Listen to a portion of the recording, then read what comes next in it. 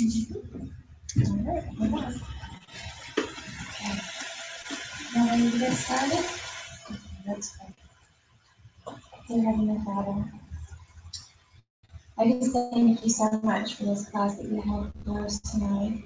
Father, for those who are still trying to come, I just ask that you protect them. If you here this evening, Father, I just ask that you would touch them in a special way for those who are ill tonight. Father, I pray that you would send your healing to them.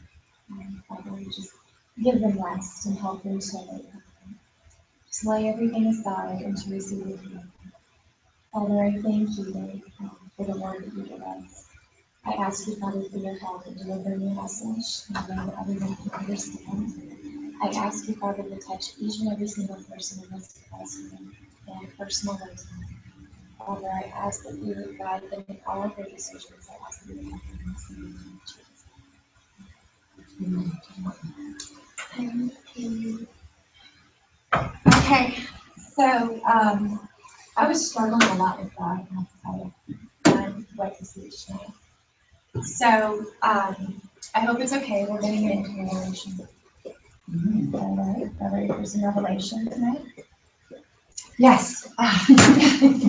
Well, you know, the tendency that we have, especially depending on how you grew up, the tendency that we have towards the book of Revelation is that it's something that's a future event, something that we can't quite use today because it has to do with future events. But if you look very carefully, it says, and John is the apostle that's writing this. And the apostle John was the one apostle who outlived everyone else. They did everything they could to kill him. They tried to stone him. They tried to boil him in oil. And he still would not die. He had that much life in him. But you know what's really interesting is what the name John actually means. The name John means grace. So you can't kill grace.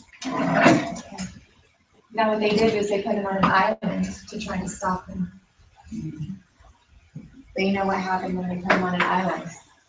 We got the book of Revelation, which is directly for the church. So what's very interesting about all of this, the book of Revelation is the last book. Genesis is the first book. But I'm going to show you a connection between those two tonight. I'm sorry, Chris, did you have a question? Or are you using something? Well, because besides the stoning, besides the oil and the oil, he also got with 4 times, so he got that done twice. Yeah. Couldn't stop him because you can't stop grace. You can't stop grace. Yeah, out of all of the disciples, John was the one who was the longest. How did he end up running? Old age. Really? He was ready to go. He was tired. He was done. He went peacefully. Out of all the apostles that I learned about, he was the only one that did not have his life taken from him, or that he was not martyred for the word of God. So that shows you a lot about grace even just with that. So the scripture verse that we're kind of looking at tonight, and this is what we're going to answer in all of our studies. If the foundation is destroyed, what can the righteous do?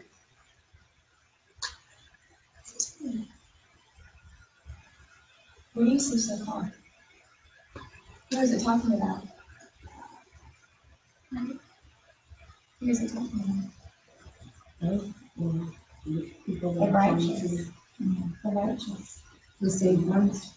The righteous, us. So if our foundations are destroyed, what can we do? So this begs the question, what foundation are we talking about? What foundation is your faith based on? Remember Jesus talked about the house that was built on the sand. There was a house that was built on the rock, and the house that was built on the sand. And the house that was built on the sand, the waves came in, the winds came in, it crushed the house, right? Destroyed it. But the house that was built on the rock, it stood, even through all the storms. So what's sand? Sand is your knowledge. Sand is a picture of whether or not you Sand is a picture of whether or not you have a solid foundation. If you look at the difference between rock and the difference between sand, sand is going to shift around. So this is what the law does to you. You shift around according to how good you are for that day, right? How bad you are for that day. You want to base who you are on whether or not you've done what God has called you to do. Oh, welcome to class. My name's Angela. I'm a teacher. My name is Chicago. Nice. Do you need a Bible or paper or anything like that? Yes. Okay. We have some extra Bibles on the table. I have some paper and I have music. For those who just walked in, we're going to get into Revelation tonight. Oh, really? Yeah. Revelation chapter 5. So,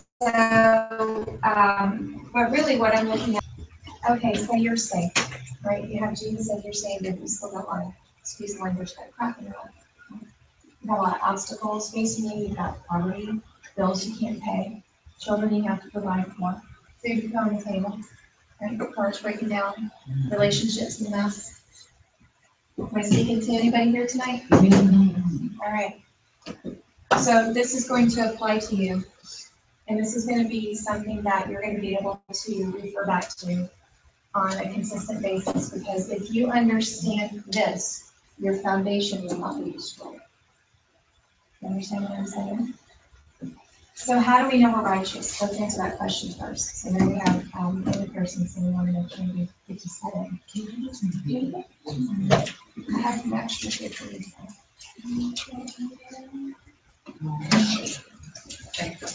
Yeah. Is that enough, or do you need more? This should be enough. Thank you. Okay, well, I think I have some on here if I need it. So we want to answer the question, what makes us righteous? We talk a lot about grace, and we talk a lot about the law here. So the one thing I want you to understand is who you are. Because one of the things that we just learned, and I know this was probably more for me when we talked about it yesterday. One of the things that we discussed in one of our recent things was where Amalek came from. One of the enemies that Israel had. And Israel had this enemy come and attack them in Rephidim, which is what we found out was a place of rest. So when you're resting, this enemy will come and attack you. What we didn't really discuss the last time is that this enemy that came after them while they were resting wasn't one of the enemies that was in their promised land. It's completely different. So remember that, Amalek. Who was it? Doubt. Okay? So when you rest, that doubt wants to pop up and it wants to eat you alive. That's what the word battle, do battle. In Hebrew, it literally means to eat you up. So doubt wants to eat you up and keep you proceeding into your promised land. Okay? But what did we learn the week before that? What happened to the Israelites as they were coming out? What was coming after them? What was chasing them when they stopped in front of the Red Sea? All of Pharaoh's army. Right? Everything we had before that. And since you're new to the class, we do a lot of Hebrew, a lot of Greek in here. So if there's anything that you don't understand, I love questions. Stop and ask me. Okay. I want you to get it before you go. I want you to be blessed and have the tools you need to defeat every problem you have in your life. Because that's what Jesus said. He does for you reigning. And if you're not reigning, it's because you don't understand the tools you have in your life. So that's what you teach in this class. Take the tools that you need to see those changes and those promises in your life, so you can walk out of here and you can be a testimony to others about how it happens. My job is to empower you. So if you don't understand something, ask me. Okay? So one of the things that we found out for our class is that in Hebrew, Matzor, literally means distress. So God wanted to deliver us from stress. Don't ever think that He doesn't want to deliver you from stress. He specifically came to deliver them from stress. or from distress. So what happened then? They left distress, right? Do you remember the covenant we were talking about with Abraham? Now let covenant the whole. So did God keep his covenant? Did God keep his covenant? What were they doing for God to take care of the covenant? They're resting, right? They stopped in his green pastures. And God told them to stop because it would confuse the enemy if they rested. If there's any one principle that you need to remember in your life, because when you rest, God can work, right? God can't get the glory if you're doing everything. It's because I'm fasting. It's because I'm praying. It's because I'm doing this. It's because I'm doing that. It's because I'm giving to the poor. It's because this, because then it's all you and it's all your works. Because you're trying to go to the Yeah. Because you're trying to be a good person and you're trying to do everything that you've been taught. Religion teaches us to do. God really tells us to rest. And if you look in Hebrews chapter 4, there's only one thing that God tells us to be afraid of in the new covenant. The one thing he tells us to be afraid of is to not rest. Because in the Old Testament, it talks about getting into the land. But God said, I swore in my oath they would not enter my rest. That's your promise, then. Resting and letting God be free. So that's what we need to kind of build a little bit more on. How do we rest if we have doubt? Right? How do we rest when doubt's coming after us and attacking us? So let's take a look at some more of those stuff. And when you understand what the enemy is after to destroy your foundation, then you know what he's doing, you know how to stop him, and you know how to live victoriously. Is everybody okay with this? Can I erase this? Okay. Does everybody have a Bible tonight? Everybody need a Bible? Need a Bible? Very good, a couple. I teach out in New King James Version, so yours might say something a little different. But it should be about the same thought processes. Okay. So, in Revelation chapter 5,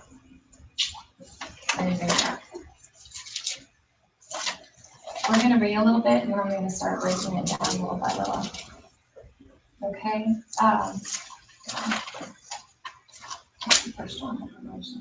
I'm sorry, chapter 6. I'm sorry, please forgive me. I'm telling, I'm just going to throw it off for a loop tonight. Okay. Now, here's one thing I want to kind of discuss with you. When we look at what's happening in the book of Revelation, how many of y'all have heard about the seals? The scroll, all that. You know, when the seals are removed, bad things start to happen. Right? Right? Okay. Well, one of the things I want to help you with, number one, when you look at the context, John is crying. He's crying. Why is he weeping? Why is he crying? Because no one could remove the seals. Okay? Like once they start, they're done. Like It's, a domino. it's because something is sealed up with these seals. And as long as the seals are on there, the saints are crying. You understand what I'm saying? Yeah. So if something is sealed up, that means that something's not released. Okay. So God is wanting to release something for you, which is why Jesus is going to come now and he's going to remove the seals. And as each seal is removed, things are going to be happening. But this is where I want you to take assurance, because it's not for you to be upset that's happening. Are the seals breaking? Are seals broken? They're broken seals. Yes. Yeah. And I'm still learning a little bit more about the seals, and we'll get into that a little more. But right now, I want to kind of answer the question that we have on the board. Okay. And this is going to answer some things for you. And I know we touched a little bit about this in some of the first classes that we had. So I'm going to kind of break it down a little bit more, and I want to show you something really awesome that God showed me. So let's start reading through it in chapter 6. Now when I saw the Lamb open one of the seals, so I'm just talking about. Now, and the other thing you can look at too, throughout the Bible, when it talks about a seal, that has to do with spirits. Okay? So it says that we were sealed by the Holy Spirit, the day of redemption. That means that the seals are actually spirits that are holding on to something. And the Holy Spirit seals us. So this is how it works. Once you're saved, you're always saved. And if you don't want to be saved anymore, guess what? You're saved. You can't lose your salvation. God's callings and his gifts are irrevocable. And he says he seals you with the Holy Spirit. So that means that a Christian cannot be possessed. Understand what I'm saying? You can be oppressed, but you can't be possessed. You understand? What's oppression? Okay, and oppression is something that comes from the outside. Possession is something that takes you from the inside. So what the enemy wants to do is if he can destroy that foundation, he can oppress you from the outside because you don't know who you are. Who are the oppressed people? Usually slaves, usually people who are down, who don't have strength. People who are strong can't be oppressed. See what I'm saying? So if you are dealing with some type of nasty something that's usually out of the ordinary, it's a spiritual battle. Okay, does that sound like you? Okay. And a lot of what I teach in here comes from my going through my stuff. And I teach what I learned to get out of it. So when you have something that's super fantastic, super big, super huge, something that's not, easy to get out of, you can't work your way out of it, you can't have a second job, you can't do any of these types of things. It's an oppressive thing that's happening. And the enemy is the one who oppresses. God is not oppressed. I have a brother that is bipolar. He was a Christian, and he's the one that told me that he got saved in Bible college. Okay. And a lot of the time he was okay. And he was in the service for 4 years, and they went into the risk. He was a chaplain there. Okay. And then he worked for the post office for 25 years. But he would have occasional bouts where he would try and kill himself. Yeah. So, can we stop and break that down for a minute? Okay. Can we talk about that? Okay. I teach a lot about the garden, and the garden shows us our emotions. That's why this class is kind of called emotional health, because if we can defeat the feelings, we can defeat the feelings. Because a lot of our choices that we make in life, a lot of the things that we do comes from the way we feel.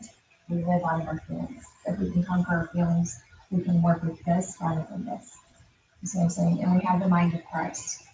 So if we have the mind of Christ, this doesn't overrule our decisions. It means that we're not making poor decisions in our relationships. We're choosing not to be angry. We're choosing not to be depressed. We're choosing not to be, all these different feelings that we can have. So along with that, this is what we found, right? Is the basic problem that we have. This is the root where it started. Because I'm sorry, y'all, I'm going to just go over this real quick. Genesis chapter 2 and in Genesis chapter 3, we have two scenarios. Genesis chapter 2 is before Adam and Eve ate from the tree. Familiar with Adam and Eve? This is before they ate from the tree. It says that they were naked, right? And not ashamed. Okay? So what's interesting is that in Genesis chapter 3, after they ate, you still have this word naked. So I question, what does that really mean then? So here you have the same word over here, right? So this word in Hebrew, Alon, it means prudent, thinker, someone who's wise, making good decisions. Well, Adam had to be wise to live on the animals. See what I'm saying? The other thing that we had in Genesis chapter 2 is dominion, and we're going to be talking about this more tonight, if we're okay with that. So in Genesis chapter 2, we had dominion. We were wise and prudent thinkers. Here's what I want y'all to remember from tonight. Remember this. Dominion is here with the wise and prudent thinker, which is why we should always tackle our mind before we make choices, decisions, those types of things, if we can tackle our mind, think properly, we will have dominion. Understand? So we're wise and prudent thinkers, and this not ashamed, we're not ashamed the first time. This literally means to be disappointed or unsettled. Okay? But they were not disappointed, they were not unsettled in chapter 2. And in chapter 3, we see a different Hebrew word. Now we see Elam, and this literally means helpless, utterly bare. See that? Because we lost this, now we have this. So in anything that you're doing, remember this is always the feeling that's behind everything. This is the state that's behind everything. So, and then you also have, now they are ashamed. So now they are disappointed and unsettled. Stress is not in the heart. So this is what I talk about this when I go to my little timeline. This is what I'm talking about. And if you can understand that your basic feeling, everything stems from helplessness because the enemy took away our dominion. So now you feel helpless. Everything stems from that. So the next thing that we see, I was afraid. Right? So we have fear. I know we talked about this last time. Remember the snake? We were talking about the snake last time. The snake was also Aaron, right? He's a wise and prudent thinker too. So we need to be. So fear came in, and then they were also ashamed. But you know something else? It said that they hid, right? I heard your voice, and I knew that I was naked, so I hid myself. And what's really interesting is when you look in Hebrew, that word hid means to harden yourself. They were hardened. They hardened their heart. So what did we see in the garden? We have what's in the middle, the tree of life, right? And what was the other one? Knowledge and evil, right? And which tree did we choose to eat from? Good and evil. Right. This is the one that they chose to eat from. So what did we find out this was a picture of?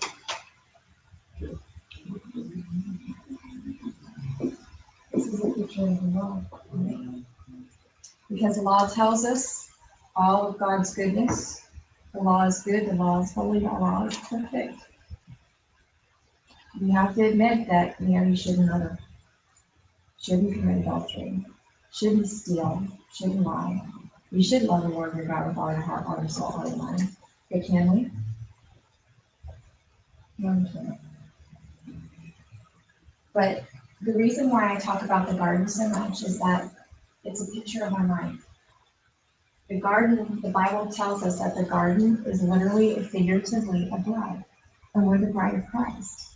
So this is why it's prudent for us to understand our mind, because this is where it all begins. In Genesis, it begins in the garden, in our mind. So here you have the knowledge of good and evil, which is a picture of the law. What did they eat? Remember? What did they eat? They ate from the knowledge of good and evil. Right? And just to help you, good in Hebrew is literally good, but evil is that Hebrew word ra, right? Now remember what ra is. That's right. Because you know what? You can have good thoughts about God, and you can also have dark thoughts about God. So you're on this balancing. Yeah. What's happening to your foundation right now? Are you settled? Are you on a rock that's not shifting underneath you? The sand's shifting? This is shifting sand. This is good and evil. So when they ate from the knowledge of good and evil, when they ate from the law. It's almost like somebody, I heard somebody say once, that if you're not making mistakes, then you're not doing anything. So it's, what I'm saying, like, if you're not working and you're not making mistakes, then you're not doing anything at work, you're just doing, and if you're out there living life, then you're gonna be teeter-tottering on the whole good and evil, good and evil, good and evil all the time, because you're out there in society, you're in life. Yeah. But if you stay secluded in your home and you're just Bible thumping, then maybe you can stay the straight and narrow. Don't turn on your TV, don't turn on your radio, oh God. You think? You really think? You think? I don't know. I just You see, wanna- y'all I wanna see question other that? people and I see them. I don't know them. I Right. see them. Right. And I see how they perceive or how they want to put on the, that they're good. And it's like, no, this is my house. Because I know what's going on in my house. Right. What's going on in your house? Like, do you have a TV?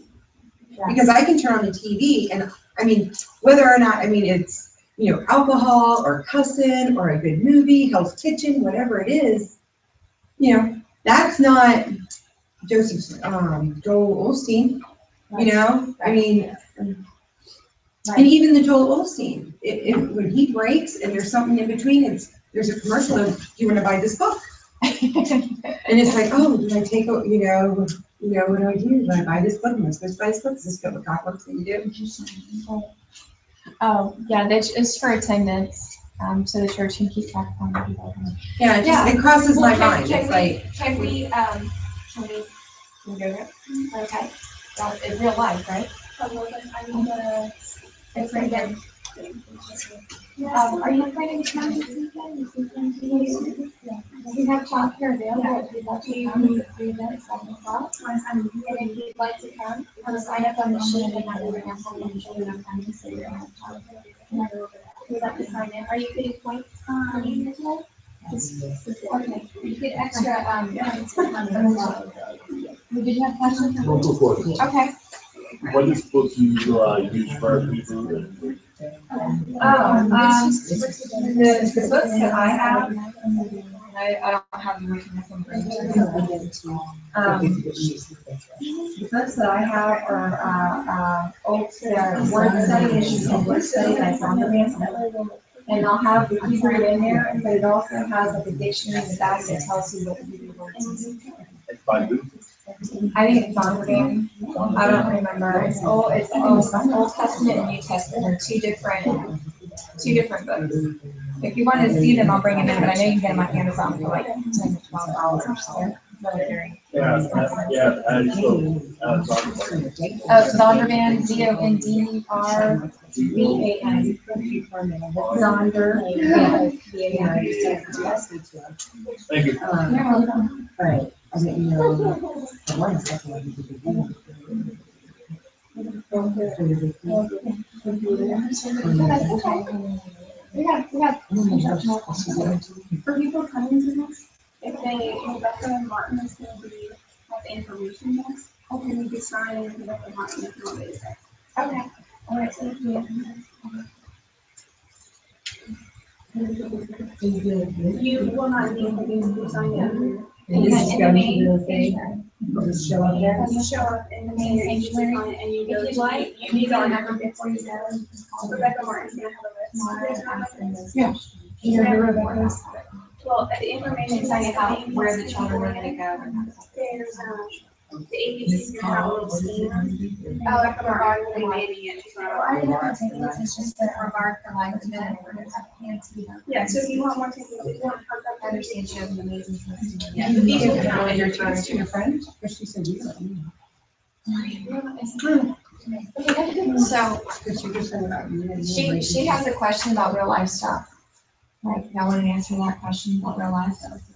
Do you really have to seclude yourself and be in a place where it's just you in your little house and that's the only thing that we hold there?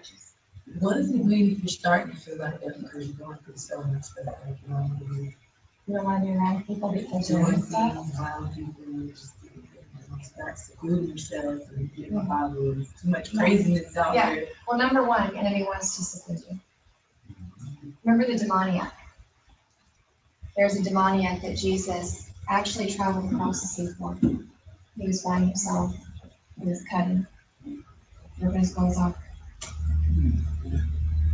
Throwing himself in the fire. Nasty spiritual stuff. First thing the enemy wants to do is cut you off. If he can get you alone, he's got your mind all wrong for himself. Okay? So keep coming in. Whether it's this class or one other class. I can put that, because I'm kind of partial. But the first thing he wants to do is seclude you, number one. So no, you shouldn't be sitting in your house being all holy by yourself. No. You're meant to be with other people. We were meant to be with another person. Adam was not alone. God said it wasn't good for him to be alone. He needed a helper. Right? We need helpers. We need each other. You can't do this alone. That's why we are a family of God. We belong to a family now, which means that you should reach out to your brothers and sisters. Check on your brothers and sisters. See how they're doing. Have a word of encouragement. Get a word of encouragement. We've got to stay together. But do you have to live in this little world in order to be that way? Well, let me put it to you. Can I give you my perspective on my life? I lived in my own little bubble, my own little seclusion, because, that's the way I was. I was a stay-at-home mom and had 2 little kids. I still had help in my life. I saw that stuff going on. I was like, nobody knew. Because that was my way of dealing with my hell in my life. It was easier to drink and forget about what I was doing. Well, I'm just going to drink some ingredients because you know what? If I'm not, I won't kill myself. It's easier. Yeah? So does that make me holy? I'm secluded. The only thing I really had in my life was my children, my husband. I didn't know men and go to church. I didn't make me holy.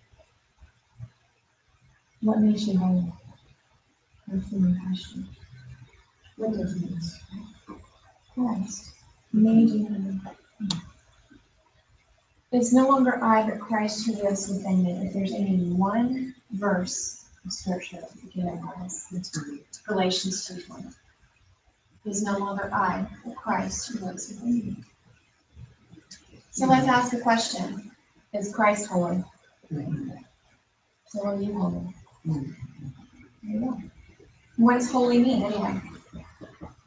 Does holy mean sitting in your house, not watching TV? Me, the way I let off steam, especially after Tuesdays and Wednesdays, because I teach classes. Thursday's like my let off steam day. I watch Investigation Discovery. Murder and mayhem all day long.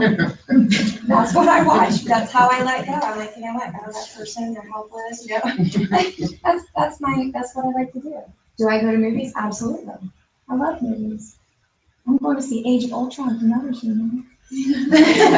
That's my gift from my children. I'm going to see Age of Ultron with my moms. Does that make me unholy? Does it make me unholy? Doesn't matter what I do. It matters who I am. And the enemy wants us to focus on our behavior rather than our personage. Right? Moses was a leader and a servant in the house of God. Okay? Jesus is a son. See, if you want to be under the law, you're a servant to the law. God doesn't want servants. You want to know why? You can fire servants. You can sell servants. You don't sell your children. That's why God wanted us to be children. He wanted us to be in the household of God. So you're a child of God. Think about that for a minute. If you're a parent now, you understand what it means to love your children. My children don't have to beg me for food. You don't have to beg me for a house for the time. You don't have to beg me for a ride to school. You don't have to beg me for the things that they need. You don't have to beg me for clothes. You have more clothes than any child has a right to. It's because I can bless them. I couldn't bless them before, but now I can. They have more than enough clothes. You know, God even put it this way. If you close the fields with all these beautiful flowers, and they're just here getting gone tomorrow, how much more will you put in? If God is that good to the grass, it makes you think that you're less than the grass. You see what I'm saying? This is busting doubt. The first thing the enemy wants you to feel is that you're outside. How does he get you outside? This is where we got started. Did I answer your question? About being secure? Yeah, her husband, brother, Yes. bipolar. Yeah. So this is what we're getting ready to talk about. So when you eat from here, remember when they ate from here? They got hardened. And this is what I was trying to do. They hid themselves because they ate from this, but now we understand that hiding yourself means to harden your heart. So the Apostle Paul put it this way. He said that every time the law of Moses is read, a veil comes over here. Like this.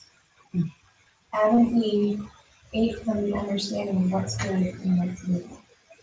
And the veil came over your heart and you hid yourself. And actually, he hid himself from who? L-O-R. So do you know what happens to people who eat from the law tonight? They actually get hard towards Jesus. And when you're hard towards Jesus, you're secluded. And when you're secluded, you don't get anything. How often is your brother in your life? How often does he come and do the right thing to help you out something? He's serious man, but. Oh, I'm sorry. That's right. But we were in a church that was very,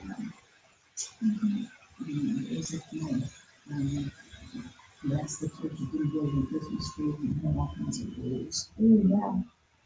There was no No direction. Easter eggs, no Christmas trees. I grew up with that. I grew up, not that my family didn't do that, but I grew up with, my grandfather was Baptist preacher. You know, how far down nations, and teacher had a Bible. I grew up with that. Christmas trees were, looked down on, you had one in our house. My grandparents wouldn't come visit us for Christmas because we had Christmas. Oh, and Easter eggs. Oh, no, this is about Jesus. What are we making pagan for? Yeah, I have Easter eggs. Okay. It's fun. Enjoy your life. Enjoy your life. The law tells you, no, no, no, no, no. Y'all have toddlers? I had a toddler at one point. I had a toddler at one point, and we did sign language with her. This is no in sign language. So be quick. No. No. No. Don't touch. No. No. No. You know what happened to me one day? This was all she heard from me. No. No. No. You know what she did? I went over to say something to her. She goes, no. Okay. You know what it taught me? Yeah. This is not my child. What am I doing wrong? This is what I'm saying. When you place rules and regulations, you get rebellion. When the law came in, remember what happened? This is the first thing they did. Love the Lord your God with all your heart, all your soul, all your mind. What did they do? Praise this golden calf that brought us out of distress. Right? Rebellion. They couldn't do the very first commandment. So anytime you bring the law into anything you've got going on, the enemy has all kinds of fun with it. Why? Because when they ate from here, what happened to them? Remember? What did God have to do? They left. Yeah, and you know what happened? They were separated from us.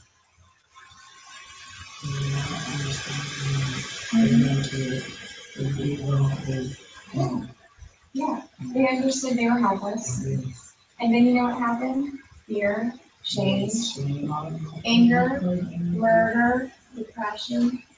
Ooh, because they couldn't do it. You know, it was something that was interesting I was meditating on today. God says now that they're like us, to know good and evil. So do you know what that actually means in Hebrew? Because I looked it up and going, no. Do you remember the question that God had for them in the garden after they hid themselves? Who told you? Oh, yeah, that thing is okay. Who told them the word? Who told you you were naked? But who said they were naked first? That's Nate. They did. Yeah. No, we don't see the snake. They admitted it. Do you know what it means to Oh, know? yeah. Do you know what it means to know? They spoke it. Oh, yeah, that's okay. And they said because they were speaking their helplessness, they couldn't touch the tree of life. So God said they can't be a part of that. Unless they touch the tree of life while they're speaking this. What are y'all speaking?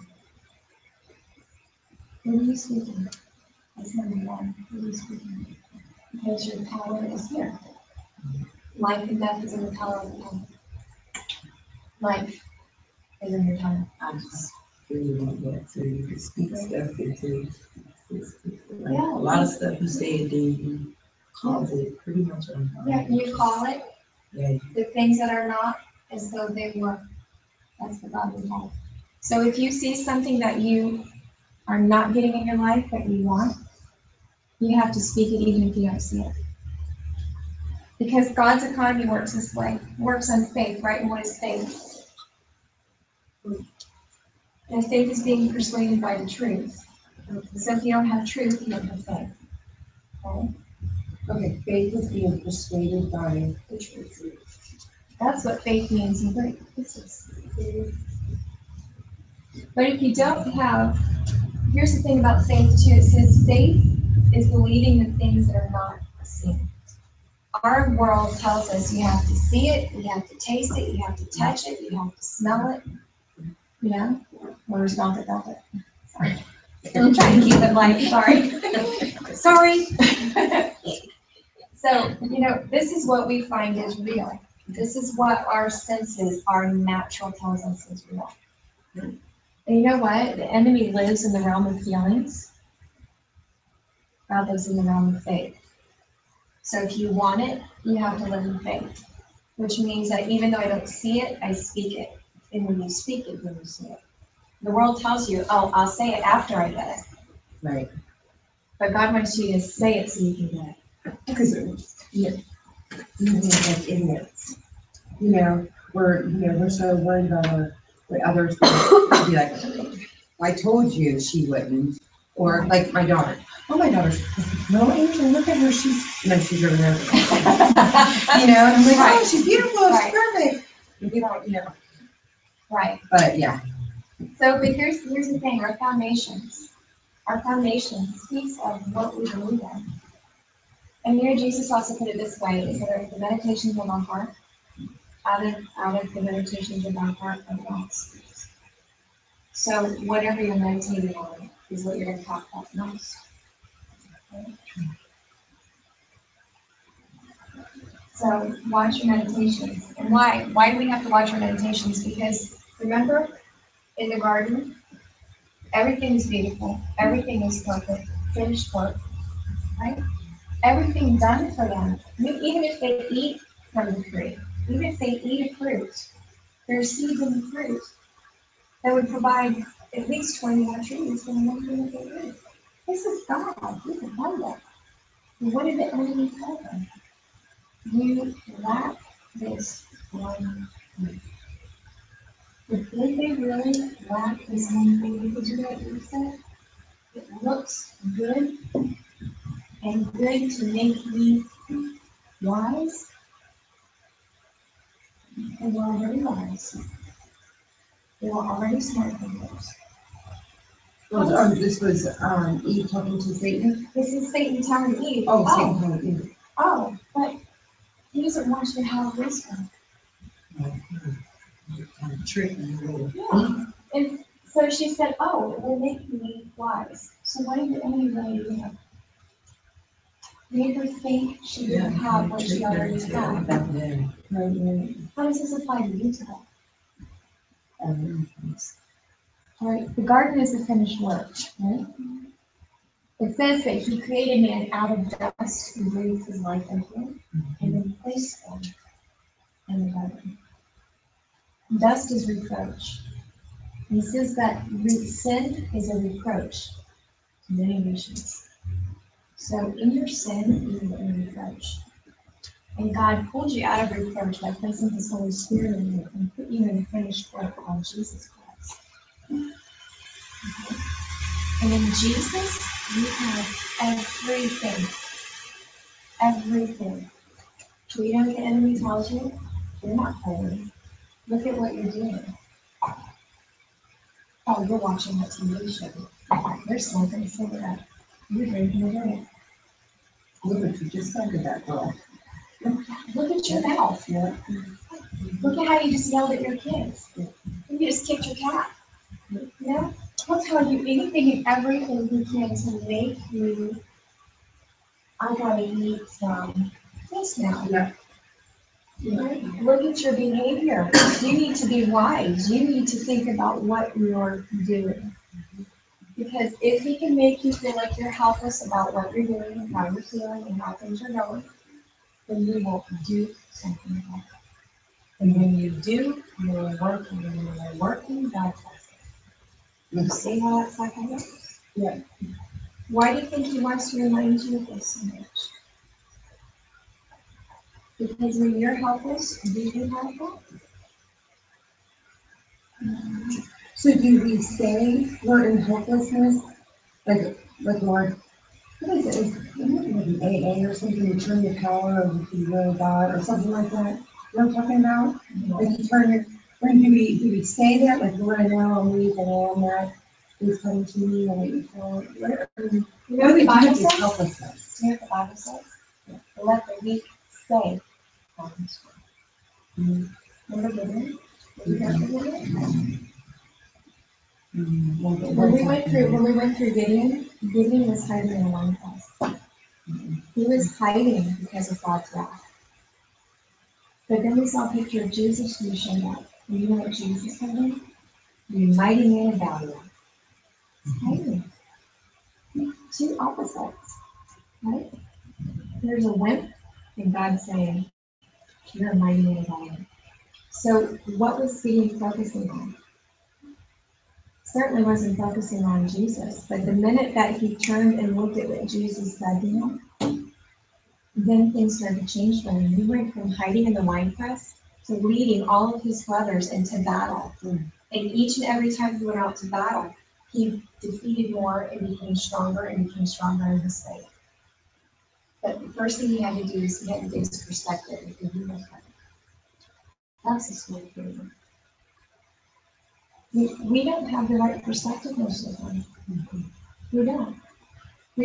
I can get up every day and I can think about it, and I'm telling you, yes, there are problems in my life, but I know that I overcome those problems.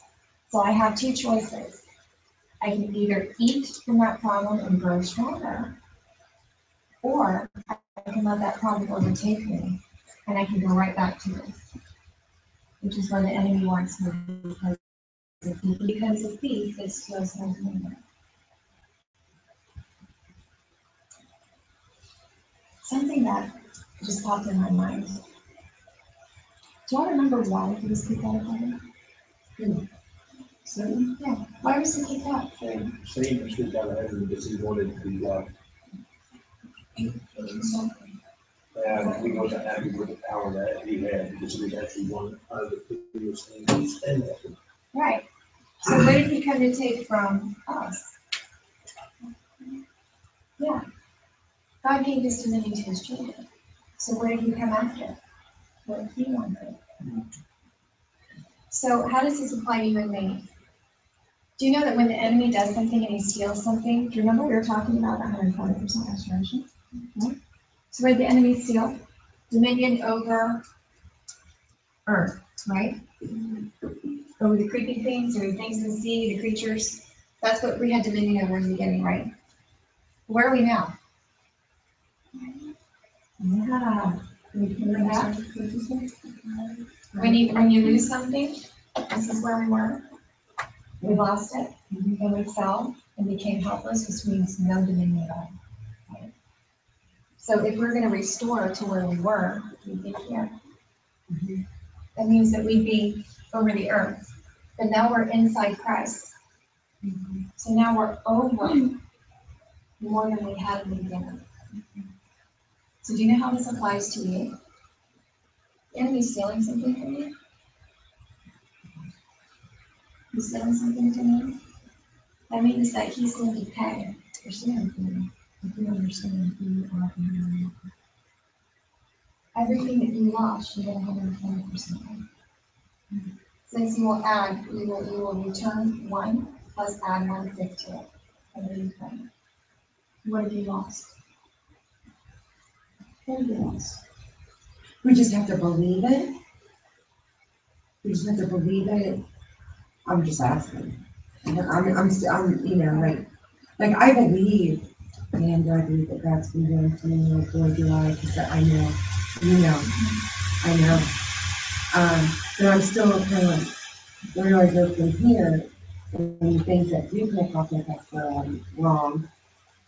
It's like, do I just believe? Do I just believe that it's, you know, don't do anything about it? You know, don't try to get back, Yes. Yes. right? So somebody's doing something to you. So you're dealing with people. Right? Yep. This is a relationship All problem, the dealing with time. people. Okay, let's deal with the people thing. I will bless those who bless you and curse those who curse you. Who's doing it? Father, you. Who's fulfilling that promise? God for you. When do we know when we're supposed to do it? I mean, seriously, like, can I tell them the story really quick? Yeah, go Okay. ahead. Troy met my husband, that we're not getting along at all, and haven't since we got married, since I got pregnant. So anyway, he lets his friend borrow my car. And the friend, I'm not really sure, but then the guy, when Troy goes back on the road to work, and so I'm like, when's this guy gonna get the car back? It's supposed to be back 5 days, now it's been 12 days. So I call the guy and I'm like, hey, I need to get some stuff out of my car. And the guy's like, oh, well, I'm not here. And I drive there anyway, and there's my car. I took my car. Was that the right? Then I go home and I cry, I feel bad because I took in my car and this poor guy doesn't have a car now. Because he said that he got a ride from there. I don't know the truth. All I know is that I got my car back. No, that was fine. But see, I'm No, going, you're God, was that the confused. right thing? So what you're saying is that you're confused on whether or not you should have done something. Exactly. Like, was that, Well, should I have waited? You want a Bible story? Everything has to be based in the Bible or for me to understand it, live it, believe it, and have victory, right? So in the Bible, King David, right? He had his family stolen from him. He had his family stolen from him. Do you know what he did? He inquired of God. Should I go after and get it for you to give me victory? Yes. Go and take it. He went and he retrieved it. How did he know that it was Is it yours? It was, but I had the other one, I had Troy's.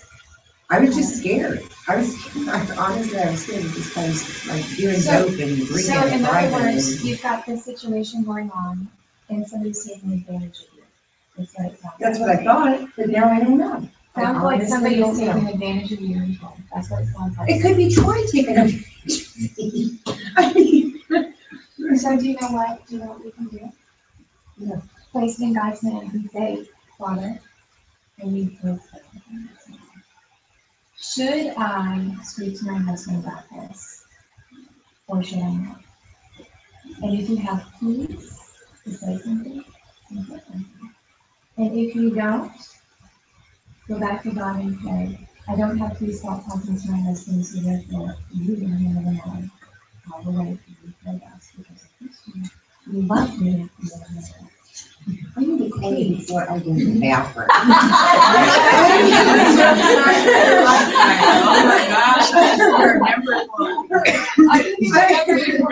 Right. I mean, that sounds so good. Yeah. Because I was like, God, I stand behind my husband. Okay, we don't have the car. And I did it, and that, and then at the end I fail. You know, it's like, But you know, here's the thing, women, here's the thing. Submit to your husband. Not because they deserve it, but because that's God's way to protect you. Yeah. What? It is God's way to protect you. And I'm not talking about being a doormat. I'm not talking about being a doormat. I'm not talking about being a doormat. You're created equal, and you can voice your opinion, especially when it's a decision that needs to be made for the family. You can voice your opinion. You can say, honey, this is what I really feel. This is what I really believe is going to happen. So this, you know what I'm talking about right now. This is trust that God will handle your situation. You are so right. I've got a really bad husband, really bad. Like, he's hit, he cussed. My daughter's 2, just turned 3. My daughter has cussed me because of my husband. But I did what he was saying. And I did it, and it was like, all of a sudden, it was like something happened in this house. He supports me financially, even though he gets nothing out of this. Nothing out of this. He financially supports me. And even today, he said, don't worry about it. If you need some more money, I'll send you money. And Angela knows, I was like, I couldn't afford a meal yesterday. And then today he's telling me, don't worry about it. I gotcha. Right. All because it's like, God, thank you. Thank you for everything. Remember what I was telling you? And it's true, the devil's having him pay for it. Right. Well, here's what happens. Y'all want a biblical example of what happens? When you submit and when you don't submit. Sarai. Okay. Do you know what her name means, Sarai? My captain. Abram was saluting Sarai every day. You know what happened? Sarai ran the family. Go sleep with my maid. What happened? Ishmael. He became a thorn in Israel's side and is still a thorn. When you don't submit and allow God to protect you, you're doing it yourself. And you know what happens when you do it yourself? Ishmael's pop up. Ishmael's pop up. Can God still help you even though you make a mistake? Yes. The reason why I say submit is because I had a problem with it. And I didn't like submitting because I had an abusive husband first time. And I left them because I couldn't handle the abuse. I didn't trust God to do it, so I did something about it. And you know what happened? I have broken family. I have 50-50 custody of Ishmael. That's my Ishmael. So I'm saying. Is God still blessing you, my Ishmael? Yes. The time that I do have with my children, even now I miss you, the week I do it with my children, God blesses that 120%. I get quality time. I didn't have to. The time that I spend with my children now is better than the time I had when I lived with them. So I rest and I trust God even handle my enemy. And you know what's happening since I've done that? The man who did everything to take those children away from me in the beginning, and I did everything in my power and my knowledge as my own attorney. Every step of the way, 5.5 years, I was my own attorney. And he had a free life provided to him by my husband's sister. And I had to handle all because what? I gotta work. God will he's gonna prosper the work of my hands. Do you see how easy that is? It sounds good. But I did not submit to God's help in my life. I gotta do this and God's gonna help me. He's gonna bless it anyway. No. You know what I finally learned how to do? Rest. You know what, Daddy? You love them. And because you love them more than I do, you know what's best for them. And what's happened since then is that my ex-husband will now call me and give me extra time. And before, he would do everything in his power to give me some peace. Then you can be with you. He's satisfied. Satisfied. So you can't tell me that resting and trusting God and submitting to God first do not help my situation, do not help my mission. You see what I'm saying? Are those people here? I tell you, I've been there anyway. And so even now, I have an amazing husband. I have a 120% husband right now. I understand that. 120% husband. So even with a good marriage, you can still have a couple of flare-ups. You're gonna have flare-ups. You're two different people, two different perspectives, trying to live in the same household. You're going to have issues. It's how you deal with each other in those issues. Whether or not you realize that this is the basis of every issue you have in your relationships. This is why your toddler screams. They feel helpless and they don't have the mind of Christ to understand. Mommy really is going to help me. Daddy really is going to help me. I have a God I can count on. That's why they need us to show them we have a God we can count on. Honey, let's pray. Let's show you how to talk to God about it. Show them not this. Show them this. Do you know what it actually says about the Bible? I was going to go in Revelation, but this is obviously something that God wanted us to talk about tonight. What's really interesting is that this is power trips. Everybody in this world is on a power trip because they all feel this, right? For sure. So everybody feels helpless. In your relationships, boyfriend, girlfriend, husbands, children, neighbors, friends, if you can help them understand that they're not this because they have a big God, and you can encourage them, this now becomes a point where they come to you, number one, you're safe. You're not judging them because nobody wants to be around a judge. How many of y'all like going to church where they're telling you how awful you are? Where you walk out going, I gotta try harder. I gotta knock that out of my life. Oh, I gotta get rid of that problem. I cannot tell you how many times my husband and I have gone to church, visiting here and there, in Atlanta here, all over the place. We would walk out of the church feeling worse than when we walked in. Because now you got, I'm gonna do this too. See what I'm saying? This is what everybody feels every day. Even I can get that point. That's what I said. Even though I teach you about dominion, doesn't mean I don't have any problems. I just know who has me. Right? I know who I am. I know where I am. And I know that God promised me that He will make a good school. But what do I have to have a good school for? So I can sit on my throne and He promises to be with me. But I have to rest first. Right? The problem with resting is you have to trust. Somebody you can't see, taste, smell, hear, feel. Sometimes we can feel a spirit. Sometimes we can't. So what do you do when you can't? That's not real today. What do you do? How do you trust? We have this word in here. And we discussed this a couple of weeks ago, talked about it in 1 John chapter 4. I'm sorry. You should sit on the throne and what? There's only your feet. God says that He will make your enemies your footstool. That's a resting position. When we're resting, God's working. So that's why the enemy is coming back to attack your mind, to make you feel helpless. And if he can make you feel helpless, guess what happens?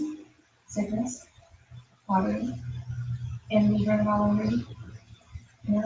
All kinds of things start happening. Because why? Because now you're cut off from the tree of life, and now you have to be taken out. And because the Garden of Eden means pleasure. Do you know what it says in Isaiah?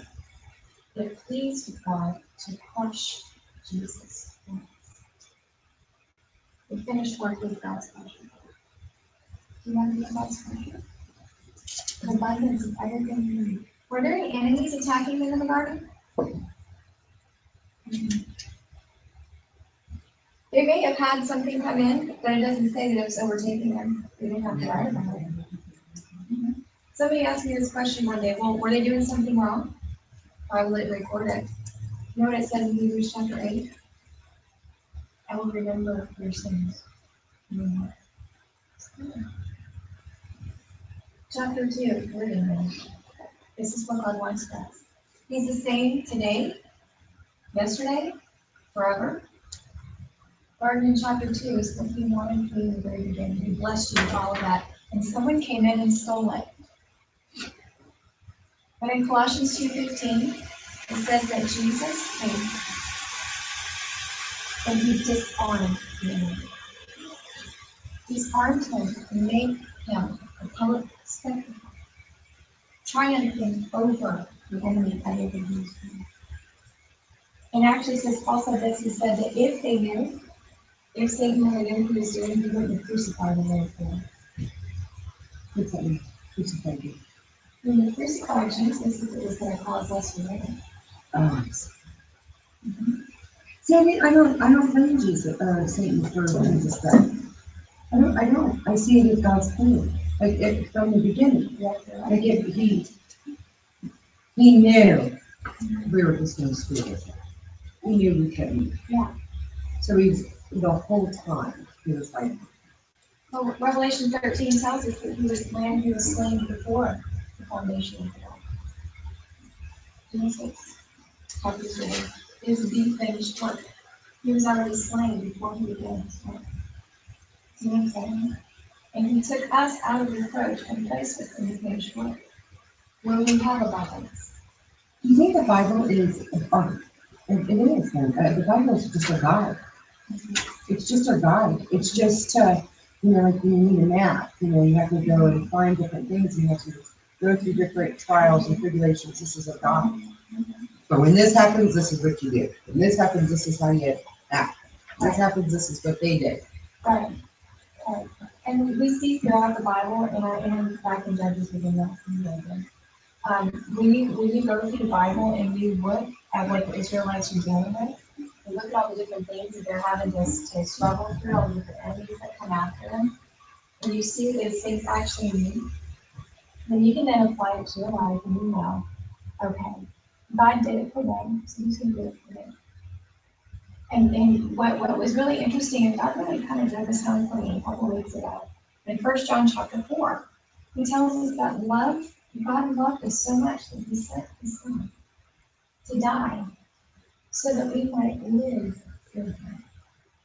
And then he reminded me of what it says in John chapter 1. In the beginning was the Word was with God, and the Word was God. Who is he talking about? Jesus. So how do we live through Jesus?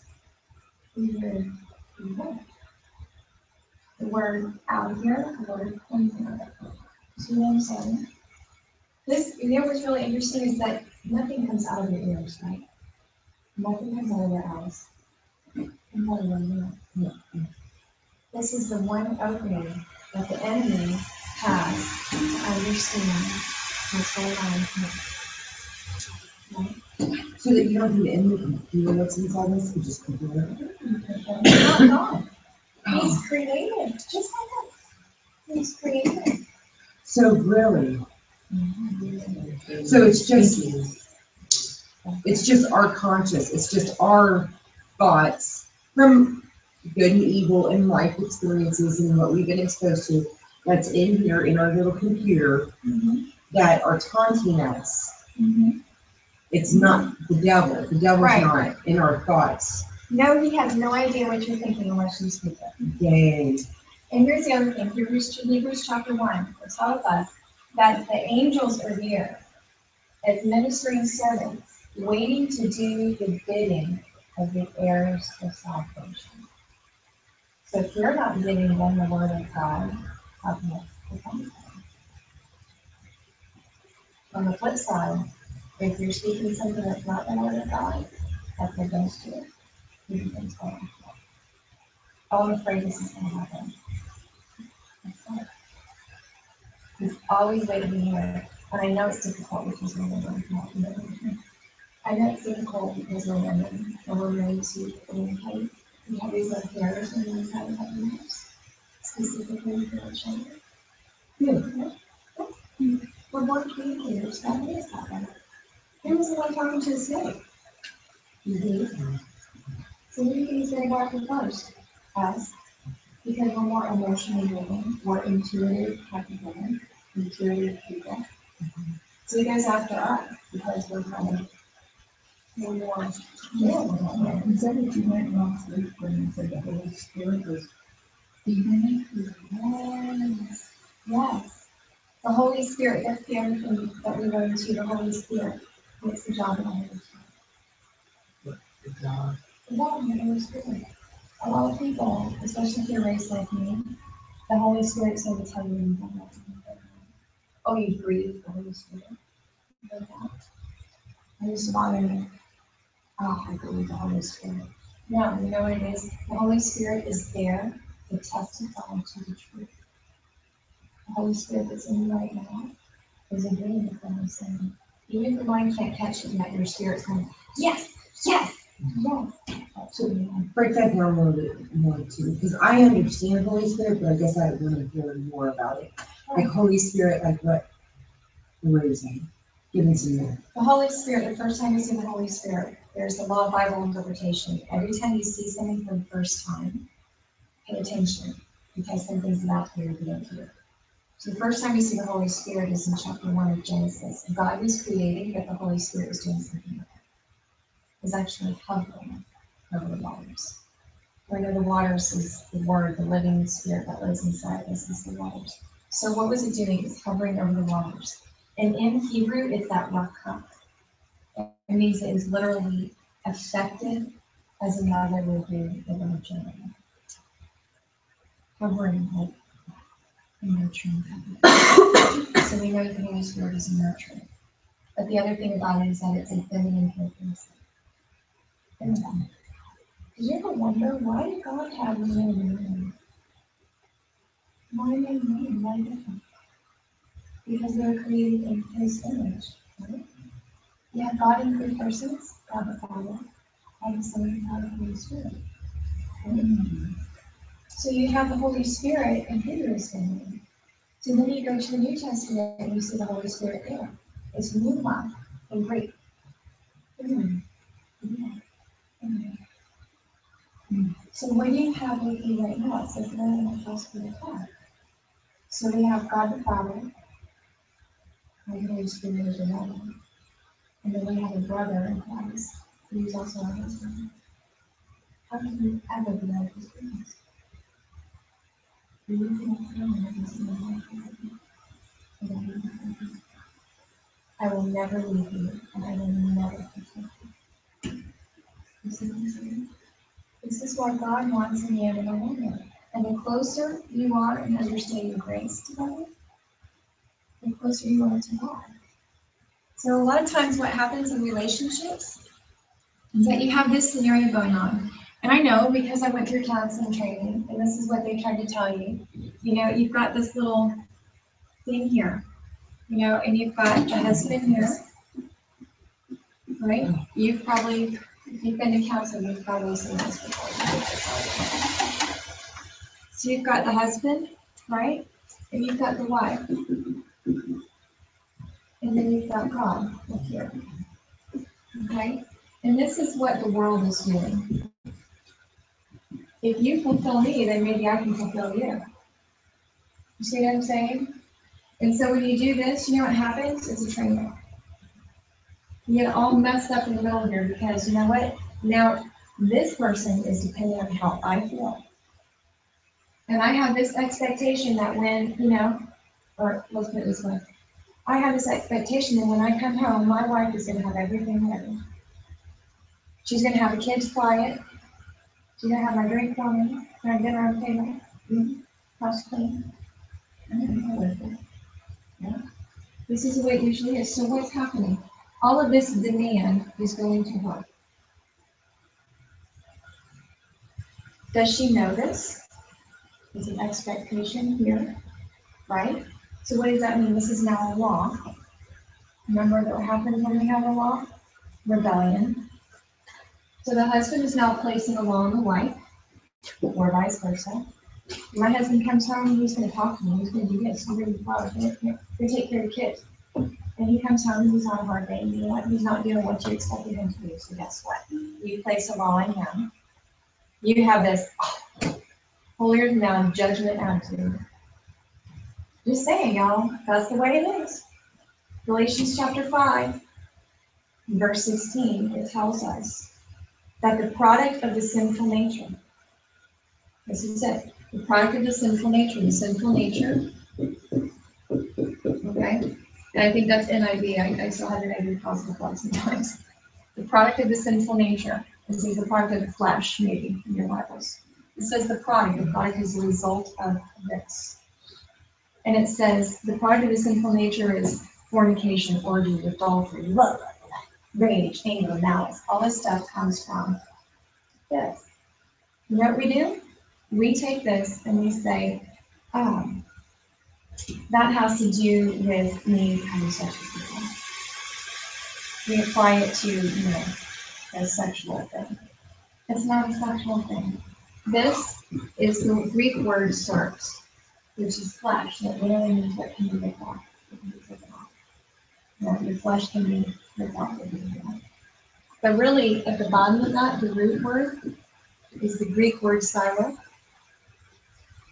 Or syro, I forget how it's pronounced now. This literally means to drag oneself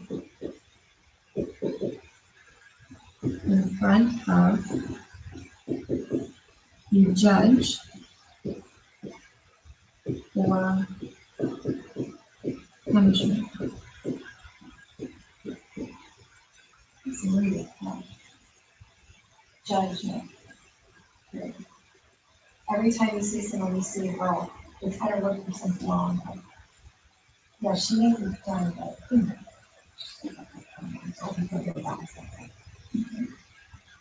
something that's something. But for the candy, we're looking for flaws in other people. That's what I mean.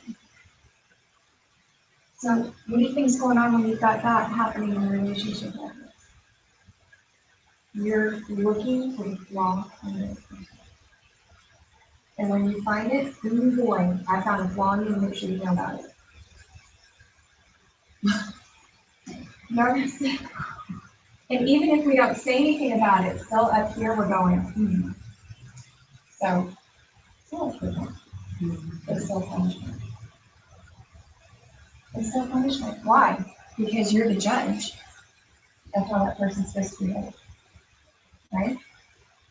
So now we're all sitting here going, oh crap, sorry, let's keep going. Oh, no, what do I do? Because this is the root of me. You know what Paul says? I say when walk by the Spirit and you won't fulfill this. What does it mean to walk by the Spirit? What does it mean to have Christ's Spirit? What does it mean to have Christ? Why did Christ come? Why did he come? Because what happens here? Conscience, right? Now remember what conscience is? Remember? It's a compound word, con meaning with, science meaning knowledge. So guess what happens when you're judging somebody? You're judging them according to the knowledge that you have. Whether they're doing good or whether they're doing evil. And what happens when we eat from the garden or eat from the tree of good and evil? We will surely punishment. Punishment is always at the heart. You see? Let's connect. So should we eat from this tree? It brings death, everyone death. God really wants us to eat from this tree. Next week we're going to take this out of Revelation. I'll show you how to do Revelation. I like that. It's really very cool. I know we have a lot of people in the missing, so we've already gotten into this anyway. I got a blank spot where I'm ready to write something, or what does it mean to walk in the Spirit? I'm ready. Walk in the Spirit. What it means is always look at that person through the blood of Christ. That's what it means to walk in the Spirit. Some sort of like try to treat people how Christ would do unto them as you want them to do, so you don't just. Right. sit there and judge right away or let someone else tell you something, oh, you let you come like that. But do you know what? This applies to you too. So like the state. Well, not even so much that.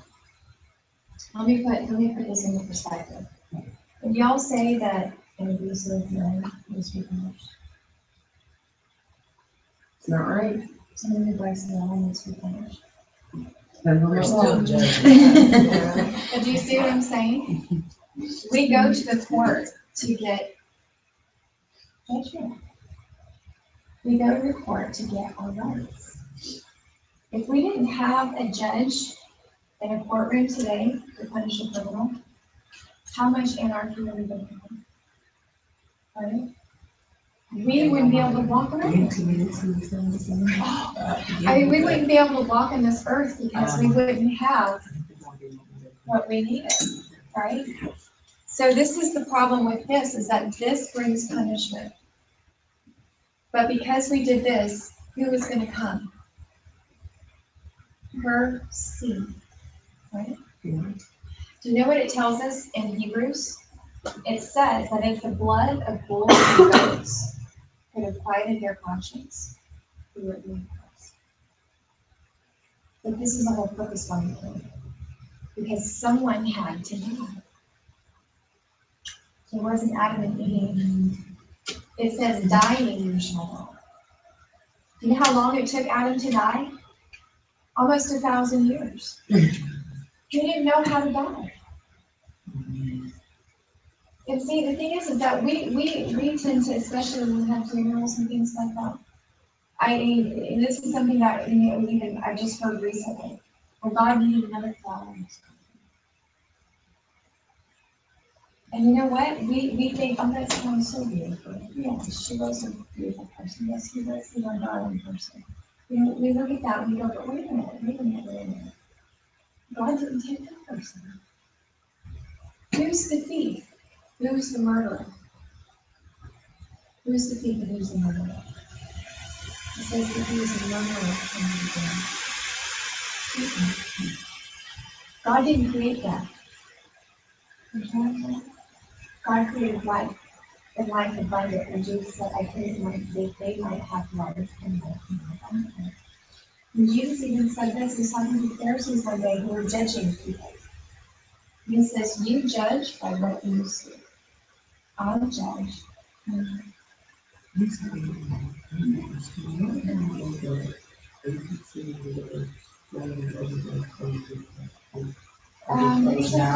7:45, so we can wrap up soon, if the close I can take it.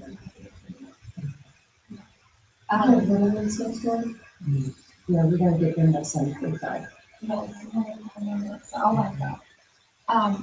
So how do we apply what you're talking about, walking in the spirit? How do we apply that to today's situation? I had to let go of my enemy because I thought someone would be punished. Because they did me wrong. They did everything nasty that they could. They did everything underhanded that they could. They, misused, did everything they could to get that upper hand. When I was doing everything in my book. Trying to do the right thing because I was a Christian and I needed to make sure that I was doing the right thing. And if I did the right thing, then God would help me. The more I said, you know what, I'm not going to do that because I'm not like that. I'm like this. The more I did that, the more I trusted myself to be righteous and holy.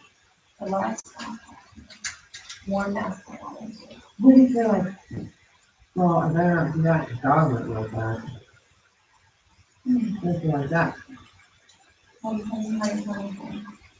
Are you afraid that you're going to get punishment, or do you not want to go this way? Yeah, I don't want to be frowned on. I don't want to be like, yeah. So wait a minute. Let's back up. The high priest. Okay. It says that Jesus is our high priest. So what is it about the high priest that we can understand? Remember we had this, Moses is a prophet to the people. I'm about to have. He gets here and goes here. Right? That's Moses. You're gonna do this, you're gonna do it, aren't you? You're gonna do that, because I still, I guess, don't get it. I mean, I wanna get it, but it just Right. keeps coming back, that I guess I'm not getting it. But this is what I want you to think about. So try to remember this part of this. So the high priest was for you to God. See what I'm saying? The high priest does not represent God. He represents you, right? And the high priest was the one who took care of all of Israel. So God didn't deal with the people individually. See what I'm saying? He dealt with the high priest, and the high priest was accepted, and the people were accepted. So, what do you say about Jesus? Is Jesus accepted? You say no. Because God doesn't deal with you individually, He deals with the high priest. The high priest speaks to him. He speaks to the high priest speaks to him. See what I'm saying? So you're sure that they're not sitting there? Jesus isn't going, "Ugh, and I died for you." Do you know what it says? Are you sure? One of us is gonna say that. Do you know what it says in Revelation? What it says in Revelation, you see a picture of heaven. And it says that there's a rainbow around the throne. Do you remember the first time you saw a rainbow? Yes. What was it? You know what's on desert. Right. And do you know what he says in Isaiah as well? He's talking about now, Isaiah 53, that's the suffering servant. That's a picture of Jesus. Everything that happened to Jesus on the cross, Isaiah was prophesying about it in 53. So 53, Jesus dies. 54, the blessings of God. So one of the things that God said is that to me, these are like the days of Noah, where I swore I would never again.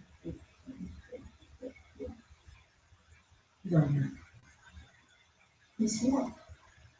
So do you remember the covenant that we had with Abraham? The covenant? I know covenant, I know I've heard it sometimes, but every time you mention it, Well, I feel like. let's do the covenant. So in the covenant in the old days, they didn't have contracts with papers, right?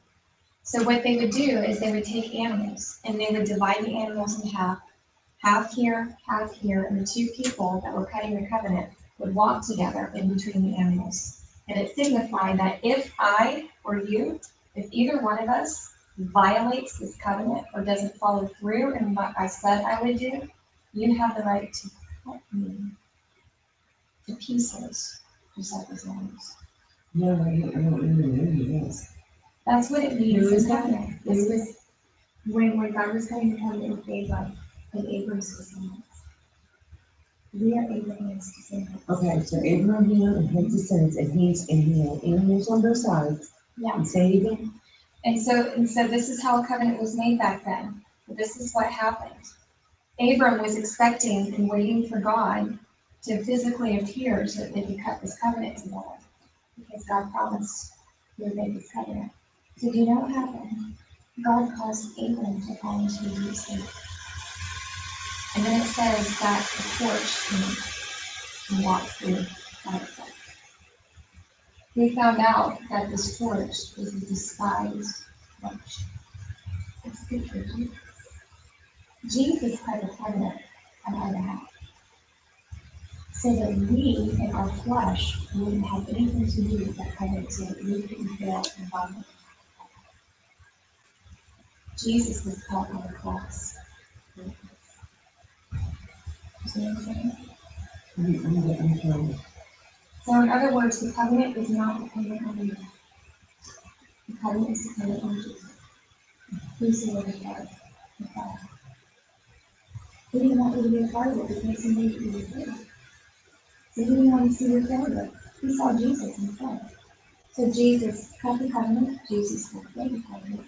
Jesus is good for him. Every day. Every day you have fresh days. Every day you wake up, you have a new opportunity to say, Father, please give me a grace now. Everything that Jesus died for, I'm asking for that grace to be in my life. Give me grace to be able to make it. Give me grace to help my husband understand him. Give me favor. I give favor like a shield because Jesus had favor as he is so real. everything that Jesus died for, I'd like to see it. Why? Because it says in Romans chapter 5 and verse 17, it says that those who receive an abundance of grace will reign. Will reign. But what's that receive? That's the one we just learned recently. Lambano.